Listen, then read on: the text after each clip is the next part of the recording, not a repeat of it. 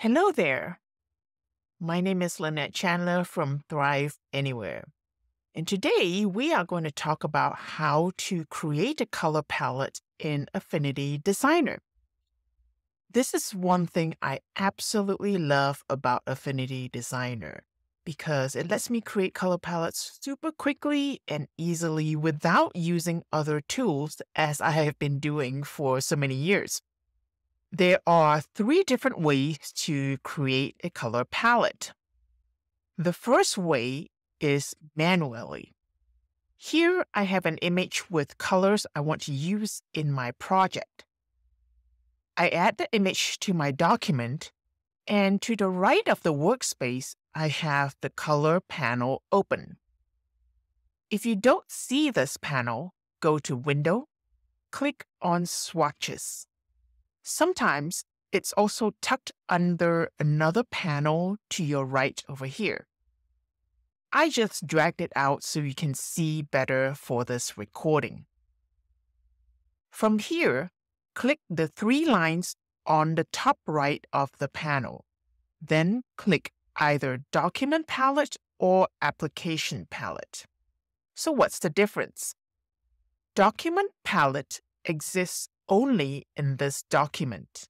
So if you have another document open or another document that you want to use it with, you really can't unless you export the palette and then import it back. While Application Palette, you can use the palette with other projects. So if you think you will be using this palette for different projects, then absolutely make it an application palette. Now we'll use the Color Picker tool to select the color I want in my palette from this image. And when the color is selected, click on this icon here to add the color to your palette. And I'll just keep doing this until I get a nice palette that I'm happy with.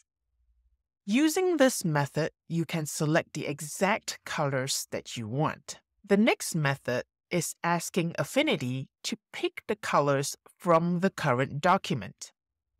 To do that, click the same hamburger icon, hover over Create Palette from Document.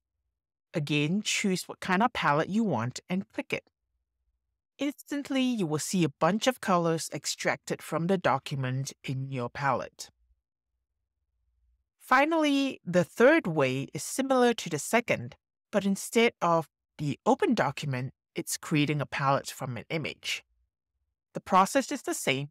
Click the hamburger icon, create palette from image, select the image you want to use, and you get your palette. Now here's a bonus tip. Sometimes you have one color you really love and want to make that color the primary, and you want to find colors that will go well with it. You can generate that too. Simply right-click on the color swatch, hover over Create Color Chord, and click on whichever one you choose.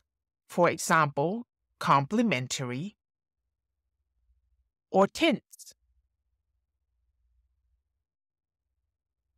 And that is all. Wasn't that easy? If you enjoyed this video, do me a favor.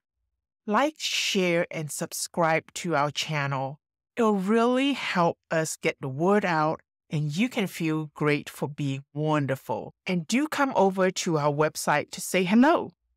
You will find a link to our website in the description. And while you're there, pick up a freebie from us. You'll find the link on the top menu on the top where it says Freebies.